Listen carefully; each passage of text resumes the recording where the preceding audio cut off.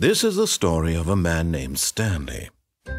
Stanley worked for a company in a big building where he was employee number 427.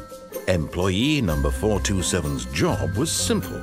He sat at his desk in room 427 and he pushed buttons on a keyboard. Orders came to him through a monitor on his desk, telling him what buttons to push, how long to push them, and in what order. This is what employee 427 did every day of every month of every year.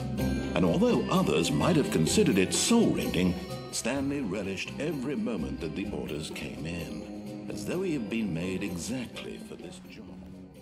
And Stanley was happy.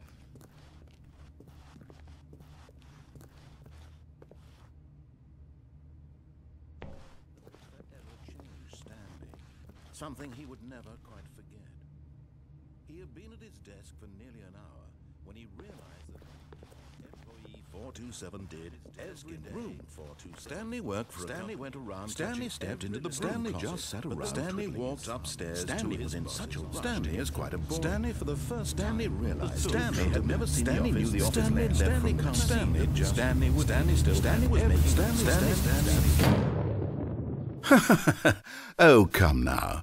You don't want it to end already, do you? Why don't we begin again?